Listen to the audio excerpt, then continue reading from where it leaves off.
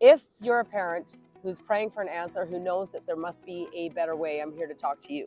Number one, I've been studying personal and human development for over 30 years. Number two, in 2011, I'd read every parenting book under the sun, was raising 4 kids who were all going down this dark path of mental health issues, and I found a solution. But the solution didn't exist in mainstream parenting. It existed inside the mind of Thomas Leota, and Thomas is a gentleman who had an after-school program in his martial arts school called Creating Champions for Life. He was actually inducted into the Martial Arts Hall of Fame in 2004. He was able to take like 100 kids at a time on field trips. These same kids that society has given up on labeling, medicating, he would take these same kids and create transformation. I got a hold of his parenting philosophy back in 2011, wrote a book in 2012, rewrote it in 2015, still knew that there was issues with that book. So we have revamped, rewrote, re-edited, added hundreds of pictures of kids in their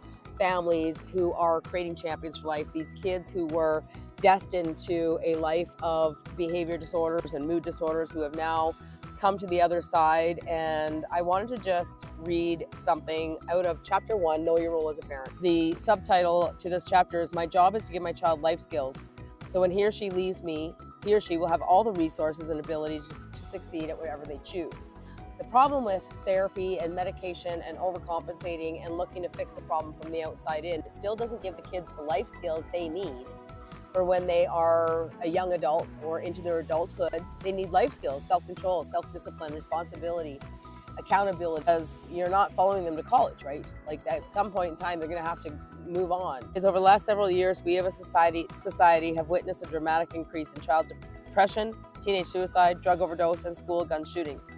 ADHD has become a household name, and blatant disrespect has been accepted as normal adolescent behavior. Parents have lost or are losing control of their children.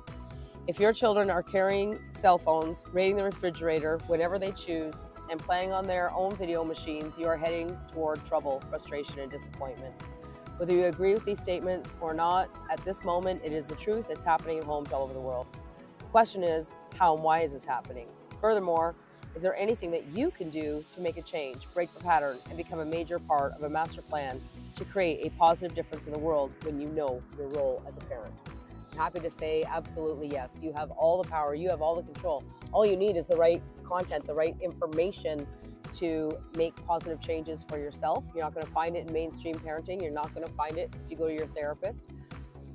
You're going to find it in this book, Learn to Speak Kid. After all, what do you have to lose? Anyways, if you've tried everything else, try one more thing.